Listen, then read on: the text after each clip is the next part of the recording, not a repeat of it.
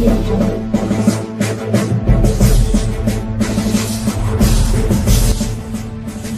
person sold a table. A person sold a table at a gain of 15%. At a gain of 15%. Okay, full stop. Had he bought it for 25% less and sold it for rupees 60 less, comma, he would have made a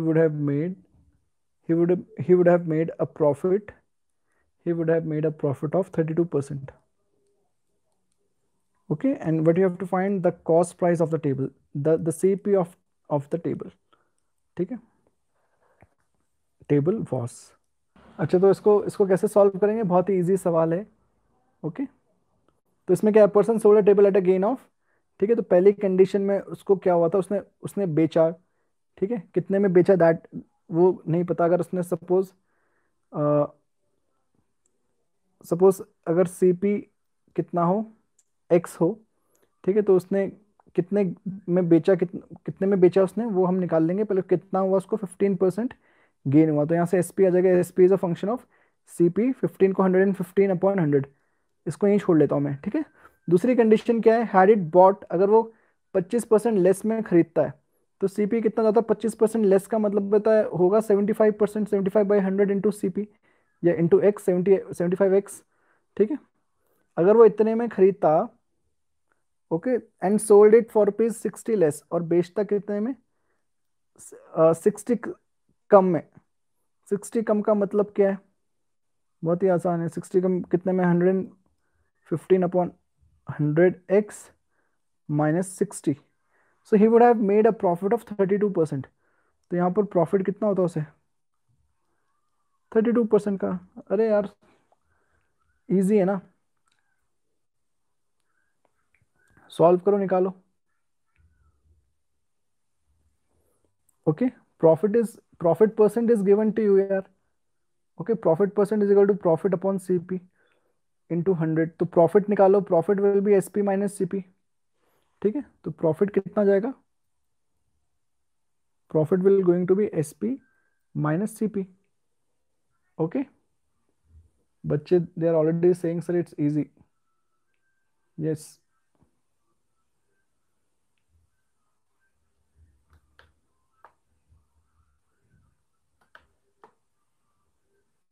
okay. So profit will going to be SP minus CP. ठीक है, तो SP की value कितनी है, अब मैं back जाऊंगा तो अगेन स्क्रीन ब्लैक हो जाएगी. तो मैं एसपी की वैल्यू कितनी है, that is nothing but 115x upon 100 minus 60 minus CP will be nothing but 75x upon 100. ठीक है, profit. Okay, profit will be SP minus CP. ठीक है, और ये कितना जाएगा, if will take 100 the LCM. ठीक है, so this will going to be 115x minus, ये तो जाएगा 6000 माइनस 75x. ओके, तो ये आ जाएगा 75. ओके, सो 75 प्लस 25, 100, 25 और 15 is going to give you 40.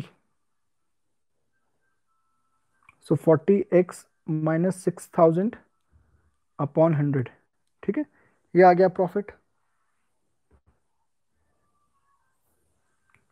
अब आपको profit percent is given to you कितना, तो प्रॉफिट परसेंट का क्या फॉर्मूला है, profit percent is equal to profit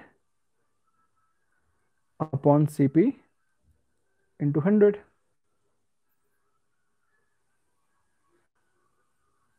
okay, so profit is how much, 40x minus 6000 upon 100.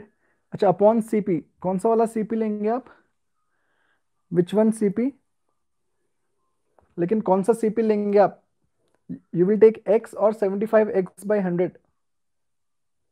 With CP,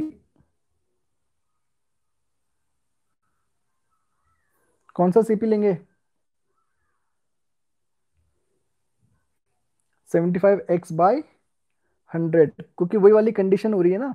अगर वो उसको 25, if he bought it 25% less, okay, हाँ 25% less वाला अगर होगा, वेरी गुड वेरी गुड, ठीक है ठीक है। सो हाँ, upon CP, so that will be nothing but 75x/100। O, same thing again and show,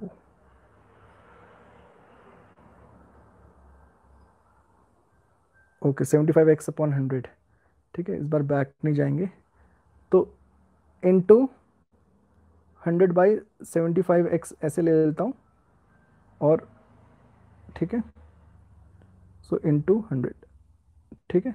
and that profit percent is 32 given to you, so 32 is equal to, इस 100 से ये 100 cancel, सो 40x minus 6000 upon, अच्छा इसको इसको थोड़ा सा solve कर लेते हैं, लेट्स सॉल्व इट। इस 100 को मैं यहाँ ले आता हूँ, ठीक है, अपॉन 100, और यहाँ पे लिख लेता हूँ 75x, ओके। सो 25 3 ज़ा एंड 25 4 ज़ा, ठीक है। And 4 how many times? 4 8 ज़ा, ठीक है। तो क्रॉस मल्टीप्लीकेशन करेंगे, so this will going to give you 8 3 24x is equal to 40x minus 6000, so this will going to give you how much? 16 I think so ना। uh, चलो उसको अच्छे से लिख लेते हैं, 40x minus 24x is equal to 6000, okay okay.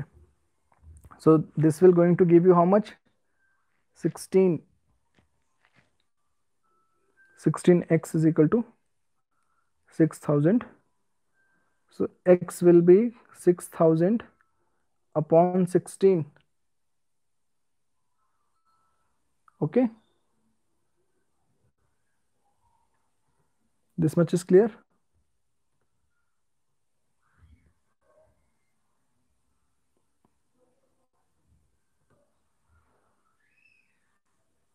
So the answer will be how much? 6000 upon 16, so the answer will be 375x, ठीक है। so therefore x cp कितना आ गया? 375 रुपीज, ओके।